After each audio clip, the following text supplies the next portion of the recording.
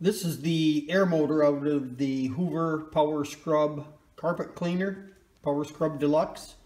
The brushes had quit working on it, and the motor is notorious for seizing up. Check out the blog article I have on how to get this out, but once you get to this point, it's easily, you just pull these gears apart.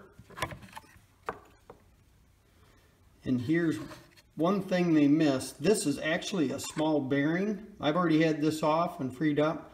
This bearing was set up. And then remove this drive gear. And there's also another bearing down there that was set up. Most of the time folks will tell you just to grab it with a pair of pliers, and that's all I did to get it broke loose. That bearing, as you can see, it turns very easily now. But once you get that free, put a little bit of WD-40 on that bearing.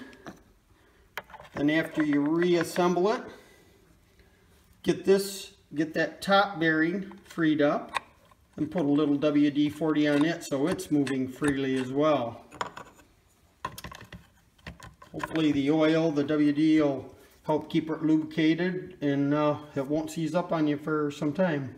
You'll be able to put her back together and use it.